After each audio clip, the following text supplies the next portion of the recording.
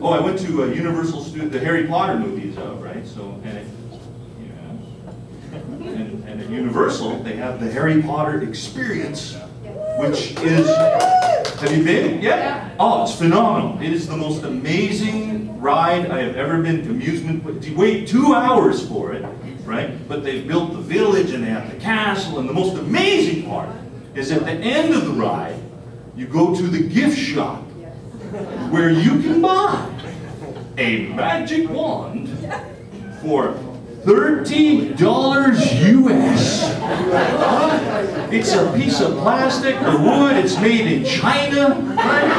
It's in a nice box, and it's $30 US. And oh, and every character, of course, has a different wand, right? So now you see all these people just fumbling over there, trying to, oh, which wand should I want? I don't know if I want this one, which is completely stupid. I'm watching this going, idiots, absolute idiots.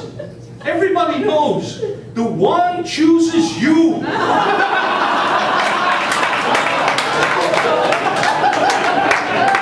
Listen, I got a Comedy Network special coming on August 26th, and a big show at the new Performing Arts Center in Burlington, December 15th. So check out my website, thatcanadianguy.com, and let's bring Lawrence back up here. Enjoy your